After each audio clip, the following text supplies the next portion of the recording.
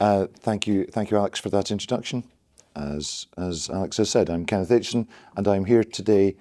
Today, the hat I'm wearing is as chair of the Ethics Committee of the Register of Professional Archaeologists.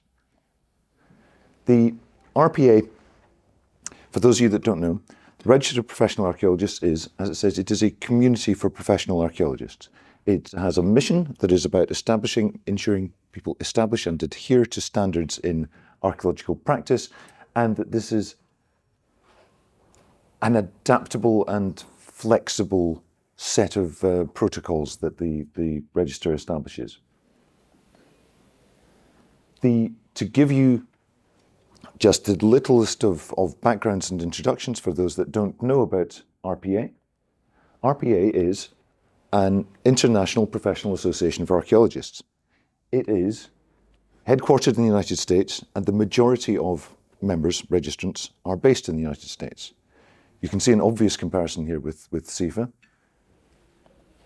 As of yesterday, there are 4,000 people registered, and there are two grades of membership registration. One can be a registered professional archaeologist, or one can be a registered archaeologist. The CIFA and RPA are partners. The organizations have different ways to describe how we work with other organizations.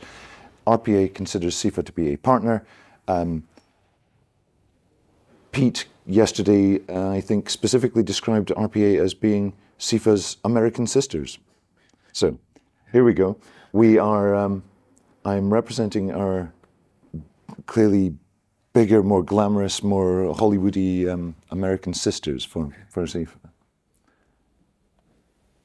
Yes. Younger, but possibly slightly bigger. The RPA is established in 1998 after a period of a creation period where there was previously a Society of Professional Archaeologists, and it was founded under the auspices of 3, then 4 founding organizations. And so RPA has a direct relationship with the Archaeological Institute of America, the Society for American Archaeology, the Society for Historical Archaeology, and the American Anthropological Association. There are things that RPA does, and very, very specifically, RPA accredits archaeologists. There is an accreditation procedure that is, okay, the more I look at it and the more I think about how things are done with CIFA, it continues to feel rather old-fashioned. It is largely based on what academic qualifications you have. It's about academic qualification and committing, the interesting word of accepting the RPA codes and standards. And there is a grievance and disciplinary procedure to maintain this level of accreditation. And accreditation is a big deal because in some places, some geographies, and from some client bases, it can be a license to practice. So it's a little bit different from being CIFA membership. That's what RPA does. That's all that RPA does. RPA does not do conferences, magazines, journals, interest groups. People are members of the founding organizations. If you want to go to a conference, like myself, I'm a member of the Society of American Archaeology, I go to the SAA conference. If I want to read a journal, I read American Antiquity, which is produced by the SAA. And the same goes for people who are members of other founding organizations. So in that way, it is not like CIFA. RPA does not provide the kind of value-added events like this that CIFA does. If you want to go to conference, you go to founding organization conference. If you want to be accredited, that's what RPA does, and that's all that RPA does, and it is very focused. It is shaped differently from CIFA. RPA has 3 employees, and one of them is part-time. So it has a very large membership and a very small staff load. It has a different arrangement. There is a board of directors and there are committees, yes, but not quite in the way that CIFA is organized. Let's say I chair the ethics committee. That means that I am then able to sit in and observe board meetings, but I'm not a board member. then to think about, this is the ethics session, thinking about this as a different professional association and how the RPA engages with ethics and how RPA engages with its own rules. There is a code of conduct and standards of research practice. This is currently under draft. No, it is being undergoing a lengthy process of revision. So right now, this is at the latest version of the draft.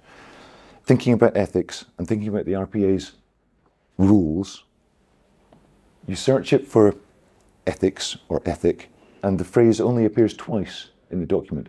And it appears in a kind of, not in a negative way, but in a converse way. It does not talk about you must or must not do things ethically. It's there in the principles, and these are not rules. You do not be disciplined for contravening principles. It is about fostering a supportive working environment free from unethical behavior.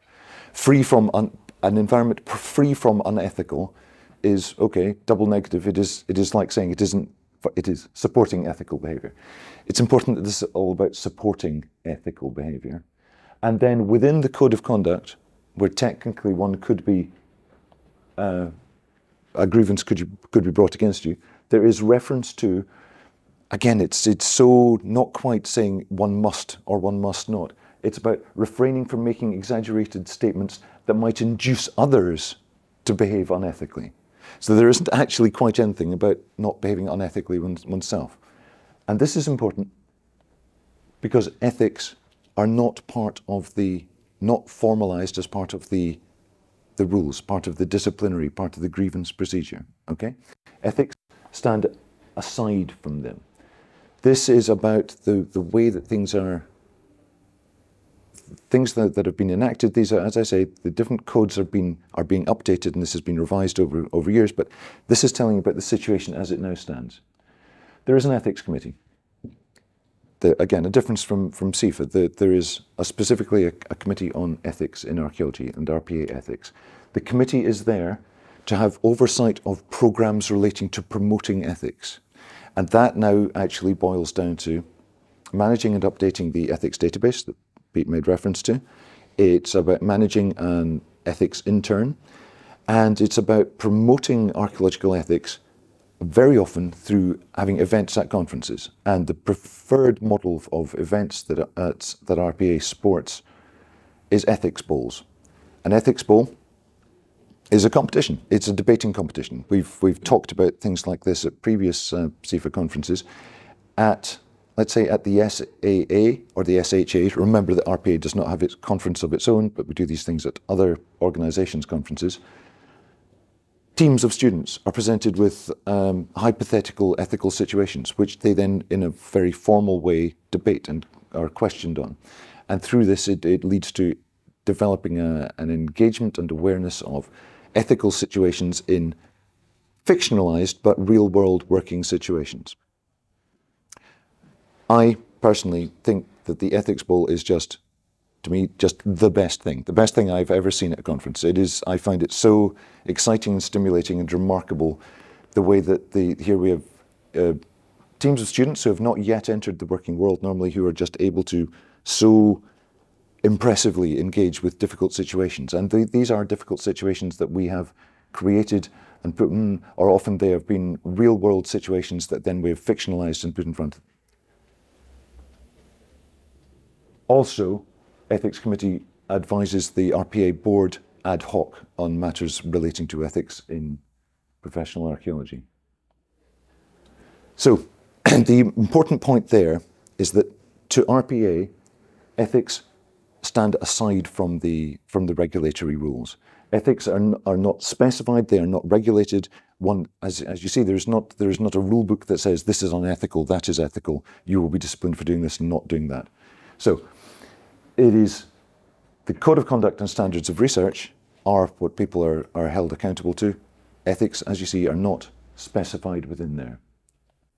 And a lot of this has to do with the way that ethics are thought about at RPA.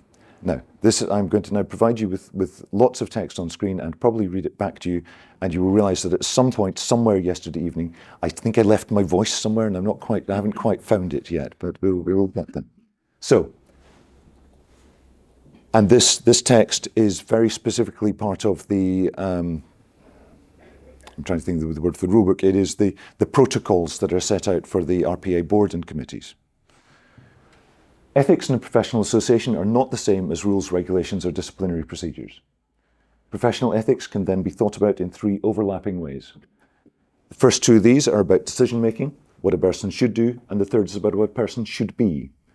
So firstly, there are deontological ethics, a phrase deriving from the Greek word for duty, and this is about following the rules. An act is ethical if it follows the rules. An act is unethical if it breaks the rules, and whatever those rules are. If that's the rules that are the law of the land, the professional standards, the rules of a sport. Straightforward. Ethical, not ethical. These are often expressed in terms of thou shalt or thou shalt not, and they can be applied in regulatory disciplinary contexts. Okay, but sometimes following the rules might be morally wrong. Deontology can sometimes contrast with a second form of decision-making ethics, utilitarianism or consequential ethics. What matters is the ultimate consequence. What matters is whether what you've done results in a net positive, whether it results in something good. So, an act is ethical even if it breaks the rules, if it results in something good. An act is unethical if it has negative consequences. And sometimes what is positive for one or one group might be negative for another. And so this involves a certain level of balancing and thinking about what is positive for one group versus what might be negative for another group. So, in everyday professional life, thinking through both of these approaches can result in confusion. This is entirely appropriate because professional ethics are not solely deontological, or they're not solely consequential. There is no universal ethical rulebook which everyone must understand and apply in the same way in every decision that they make, every situation. So this then needs to be considered through the third lens, the lens of the third way to think about professional ethics, which is virtue ethics. And this is not about making decisions. This is about being the person who you are. This is about how a person chooses to be. Virtue ethics are about being the person we believe we should be, about practicing and demonstrating good character, about being a person who has high moral standards. It's about believing in your heart of hearts that you're being a good person and doing what a good person would do. So this is not about whether rules are being followed or about measuring up some benefits. It's about being good. And so that means it is very, very difficult or even unfair to be judgmental about another person's engagement with their application of virtue ethics. To conclude on this bit of thinking, RPA promotes professional ethics so that individual professional archaeologists can feel enabled and supported in making ethical decisions and in working professionally and ethically. RPA does not judge or pronounce on professional ethics. It provides this material to support people in thinking about what being ethical means, but it does not set rules. It does not declare that this person is ethical and this person is not. So that concludes that bit of presentation about introducing RPA and RPA's approach to professional ethics. There is a standard ethics and standards joke which must be applied in every conference session about talking about ethics or standards. I think it's not impossible that we might hear this again. This concept that ethical codes are like toothbrushes because everyone thinks you should have them, but I don't want to share yours with me. Anyway, thank you very much.